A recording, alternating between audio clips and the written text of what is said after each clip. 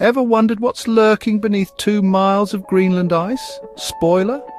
It's not just last year's Christmas pudding. So here's the scoop: scientists drilled deep into a Greenland glacier, like 2 miles deep, and hit the ultimate microbial jackpot. They found bacteria trapped in ice since before modern humans even existed. We're talking ancient, think before the invention of bread ancient. One superstar microbe, Chrysiobacterium greenlandensis, was discovered in 2008, and Herminimonas glacier, that little legend, was revived in 2009 after a year-long spa day in a warm lab. These microbes survived brutal cold, crushing pressure and zero nutrients by basically pressing pause on life, going dormant, tiny and ultra-efficient. Scientists gently warmed them up, fed them a snack, and voila, microbial resurrection.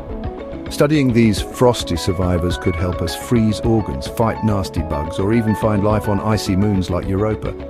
So while you won't see Jurassic Park-style dinosaurs, these ancient bugs are our own microscopic frostbitten time travelers. For more weird science tales, hit subscribe before your coffee gets cold.